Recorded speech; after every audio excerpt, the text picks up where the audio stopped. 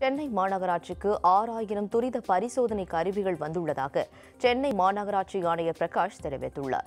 சென்னையில் செய்தியாளர்களிடம் பேசிய அவர், மாநகராட்சியில் தனிமைப்படுத்தப்பட்டுள்ள பகுதிகளில் முதலில் பரிசோதனை செய்யப்படும் என கூறினார். கொரோனா வைரஸ் தொற்று பரிசோதனைக்காக சென்னையில் 26 மையங்கள் செயல்பட்டு வருவதாகவும், சளி, இருமல் இருப்பவர்கள் சோதனை மையங்களை அணுகலாம் எனவும் குறிப்பிட்டார். சாதாரண சளி, இருமல் இருப்பவர்களுக்கும் துரித பரிசோதனை கருவிகள் மூலம் பரிசோதனை செய்யப்படும் எனவும் ஆணையர் பிரகாஷ் தெரிவித்தார்.